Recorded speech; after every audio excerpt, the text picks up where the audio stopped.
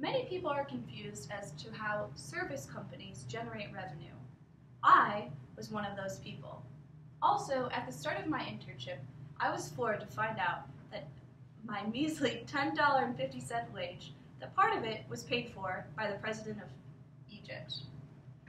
Now, many of you may be very confused by that statement, so we're going to take a deeper dive into the Glover Park Group, know what it does on a daily basis, and figure out how this statement plays into a problem that the Glover Park Group should address. So, welcome to a little part of the Glover Park Group. We will go through the government affairs side and the strategic communications side of this firm. Now, these are not the only sectors of the Glover Park Group, but they are the most prominent. Then I will address who the audience for this problem is. After I address this problem, I will look to alternatives. From the alternatives, we will make a decision, we will implement that decision, and then we will learn from it. Then we'll have our conclusion. So what is the Glover Park Group? This is actually a very good question. The CEO did a little experiment on this actually when I first started. He created an entire video running around the company asking associates, what is GPG? Now, people who are very invested in the strategic communication side could not articulate what the government affairs side does, and vice versa. Also, people in the branding side or the creative side. So, GPG is a full-service public affairs, crisis communications, government relations, branding, creative, and research firm. So, there's a lot going on. And not only is that a mouthful, but it's a lot to deal with on a daily basis. I know for me as an intern, I would be working on health and services things in the morning and then working on foreign government work in the afternoon. Everything was very intertwined, and there was no set, this is strategic communications or this is government relations. It really showed how business is intertwined and that things are very interrelated, so it's important to be knowledgeable in all aspects. So in order to better serve our client base, which includes Fortune 500, nonprofit, and foreign government clients, I had to be able to understand all of these different projects that we were working on. Some of the projects that I worked on were in the government affairs sector. So what does government affairs encompass? First off, it encompasses international affairs. So one part of that is global health and development. This is where we help NGOs, non-government organizations, with overseas implementation of education and new programs. Large charities were some of the clients that the Glover Park Group helped out in this sphere. Also, another part is foreign governments and corporations. These are actual countries that the Glover Park Group helps through difficult times. Another part would be tech and telecom, health and wellness, which includes health insurance agencies, also large hospitals. With Obamacare, this has become a very big client for the firm. Also, energy and sustainability, as well as generalist. Another sector that I worked in was strategic communications.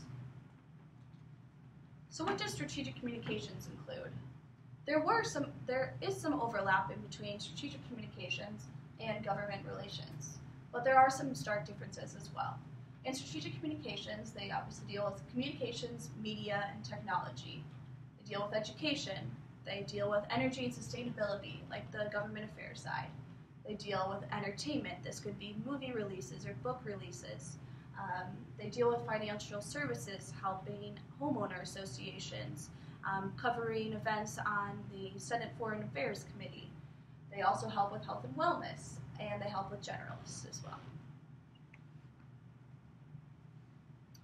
So who is the audience for the problem that I'm addressing?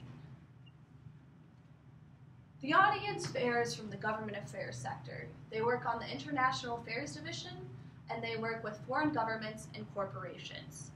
Some of the people who have the most influence in this sector are Managing Director Joel Johnson, Managing Director Alex Mystery, Vice President Joshua Gross, and also some team support as in Jennifer Flieger and Jessica Mulligan.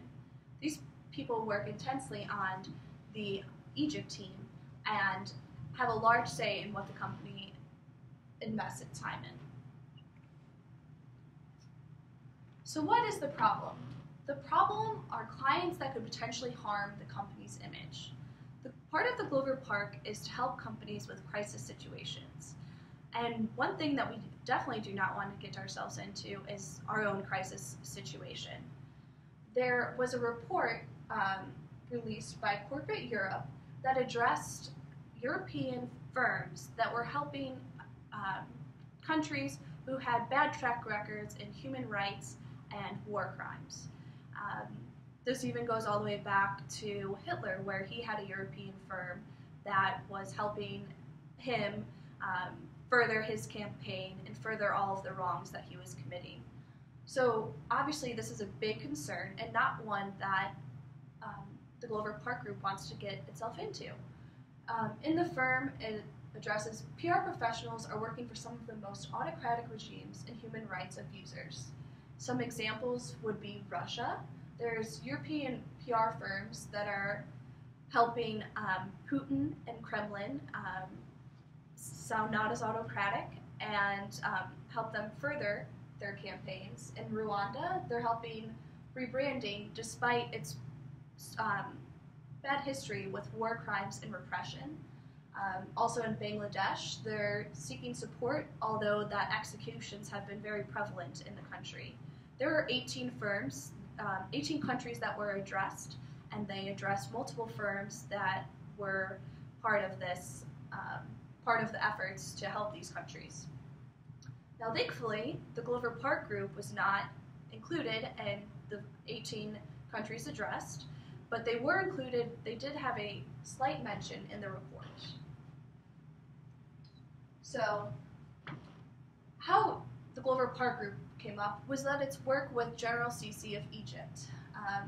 General Sisi, his rise to power has been a little bit controversial. He is leading a backlash against dissenters, and the Glover Park Group is helping him increase economic development. That is the goal of the Glover Park Group. It's to help Egypt with economic development, and they obviously do not support human rights abuses, and their effort is to help with economic development. So it's important to first define what their goal is.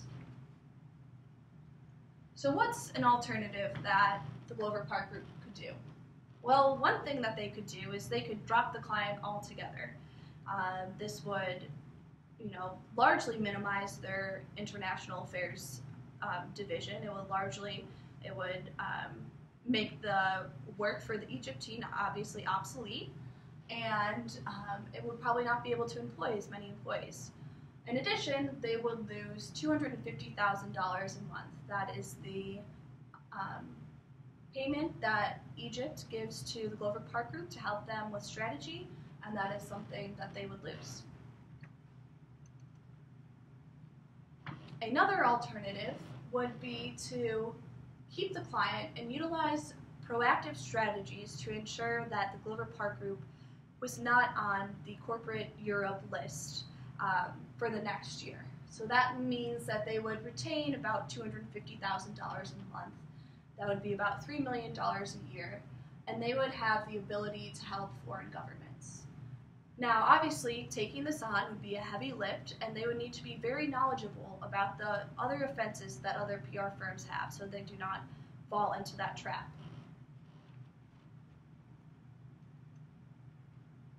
So, given those two alternatives, I believe the best solution would be to pick alternative 2. Not only would they retain the funds from the General Sisi, but they would also prove that they are able to deal with this very complex and sticky situation, and that they're still able to do it ethically and do it in a way that furthers other opportunities with other governments.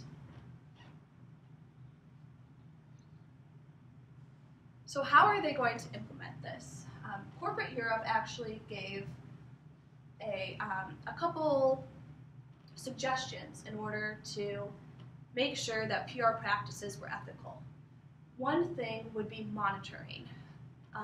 The company needs to take a very proactive approach and make sure that everything they do, they are monitoring. That also means they are monitoring all news coming out of Egypt. I know it is a practice at the Glover Park Group to do weekly clippings of all news in Egypt so that we are well aware of what's going on. If there are human rights abuses going on, we are proactive, we address that with the client, and we say, we're here to help with economic development reform. Egypt has done well in that respect. They just had an economic development conference last month. It went very well, brought U.S. Involvement in forms of large companies. In the past year, 100 of U.S.'s largest companies have visited Egypt and expressed interest in investing in the country. So that is a very positive thing. But even with those positives, the Glover Park Group wants to address the negatives as well, because we want this relationship to continue to be positive, and we don't want it to be brought down by negatives. So like I said, we do weekly clippings of what's going on in Egypt, and even part of our role is even when the news is upsetting, even when everything isn't going well, that we still address that as well. Also, we need to be able to build up the capabilities of the embassy. Like I said, the Glover Park Group deals with many organizations that have crisis situations. This is, in all sectors. And ultimately, our goal, we want to help them through this, but ultimately we want to empower them to be able to work, if a situation like this arises again, that they can work through it on their own. That is the goal. We want to give them communications strategies and further proactive strategies so that if something were to arise, that they could address it on their own. Also, we need to make the work public. This could be a very controversial subject, as there was a whole report written on PR firms who are helping foreign governments. So we need to make sure everything is very clear, and the PR firm, a lot of people like to make things very vague, but in order to show that we have nothing to hide, we need to make work public. This would also follow the guidelines of FARA, which is another thing that Glover Park Group needs to address. The FARA is the U.S. Foreign Agents Registration Act, and that is part of U.S. law. It is not a part of European law, and that's one of the suggestions that the report made in order for these European PR firms to implement a similar act to the FARA Act. So what does the FARA Act ask? It asks that all lobbyists and lawyers representing the interest of foreign governments to be registered, and that this register can be consulted online. So obviously that it's very open, that people looking for the information are able to see it. And also, we need to make our goals clear. Like I stated before, the goal of the Glover Park Group is to increase Egyptian economic development. As I said, their economic forum last month showed that we were successful in that. Also, we need to help them marry with congressmen and senators that would pull for U.S. involvement in Egypt. Currently, the Americans are not as willing to invest due to previous sanctions and previous Egyptian human rights abuses. So the Egyptian government needs to realize how they can get in contact with congressmen and senators in order to pull for American involvement in their country. So we need to make that goal clear, not only with America, but we also need to make it clear with our client. Unfortunately, there were human rights abuses that occurred in Egypt. There are still efforts that need to be made. One thing that they try to highlight is that their American values in forms of economics. That this economic development, they're trying to mirror American values in that. But one criticism is, are they mirroring American values with democracy? So we need to make sure that our goals with our client are very clear, that we will further the economic development, but that doesn't mean that we're going to turn a blind eye to human rights abuses. So learn. Is it still? After this, we will learn what did we do well. One thing that we have found that has been very helpful is the clippings, also going to events from, the Middle East Institute or other hearings to see both sides of the story. We don't only want to hear the news from our client because we acknowledge that this could be biased news. So we want to get our news from various sources and be able to implement the best strategy from there. Also, where do we need to improve? Should we have been stricter on human rights abuses that they committed? Should we set guidelines for if so many X number of events happened that we cut our services? And then overall, how can we ethically help similar clients in the future? I know that Egypt was a big client that the Glover Park Group first started off with, and afterwards I know that we are now working with other countries that are trying to better their situations, improve their economies, and decrease human rights abuses.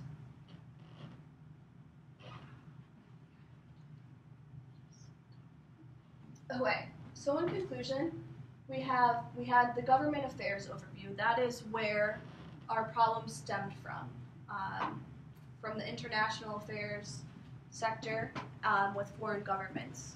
So while it can get muddy very quickly because there are many sectors in this company, it's important to pinpoint one place that they can improve. And one place that they could improve was in the government affairs side of the company.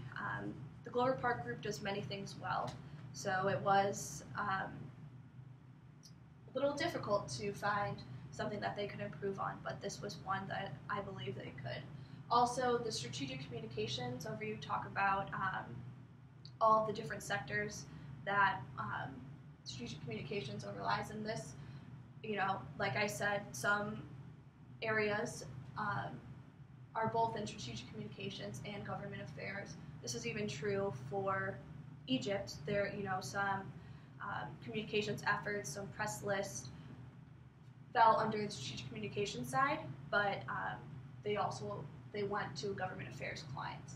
So also the audience, it's important to address the people that really make the decisions. If it comes from the top, it really speaks volumes. So I believe having two managing directors and a vice president who are deeply involved in this, if they understand risks, if they understand the other problems that other firms have faced and the mistakes that they have made, that we can learn from them. And then we used paddle to define the problem, define alternatives, make our decision, implement it, and learn from it. And in this internship, I learned that it's very important the reason why I choose paddle is because I feel like it was very strategy driven. At the Glover Park Group, everything is strategy driven. Actually, Alex Mystery, who is one of the managing directors on this account, one of his quotes that he works by is, if I were given 60 minutes to solve a problem, I would spend 55 minutes defining the problem and 5 minutes implementing it. So I think it's very important to show you really need to do all of the back work. You really need to, go into multiple news sources. You need to find information from a variety of places, and that's something that I learned in my internship. I made a habit of looking at the major newspapers. I made a habit of not just believing everything I heard, but making sure that it was backed up. And I think in the business world, it's very important, especially as a woman who sometimes things are not taken as seriously, to always have a reason behind what I'm doing, to back it up by fact. And I think that's very important. That will definitely stick with me throughout my business career. And it really also showed how intertwined everything is. There are many clients at the Glover Park Group. There are many sectors that the Glover Park Group covers. I really believe it's strategy in all sectors, and it's really important to see how all this is intertwined. The real world is not as broken up as all of the majors. It's important to have that technical experience, but it's also important to realize how they all play into each other. So that is my problem that I addressed at the Glover Park Group, and all of the lessons I learned from this great internship. And this time